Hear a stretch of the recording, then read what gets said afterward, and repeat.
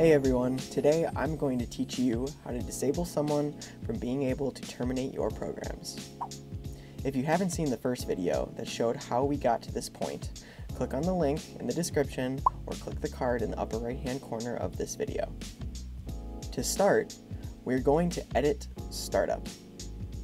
Now what we need to do is add another else to our if statement, but you can only have one else per if statement.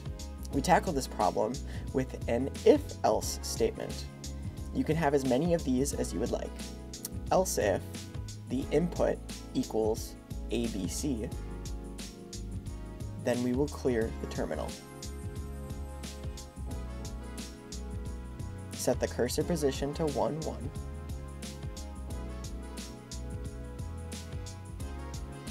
Print welcome to the terminal. Sleep for 1 second so you can see the text on screen. And type error. This command ends the current program you are in and puts you back into the terminal. This creates a way out of a program when the terminate program is disabled.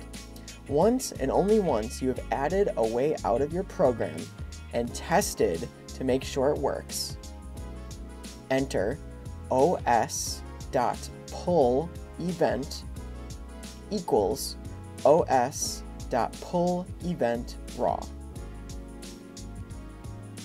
Save the program and reboot. Now, when you enter ABC, you can get into the terminal. But if I reboot and hold down Ctrl+T,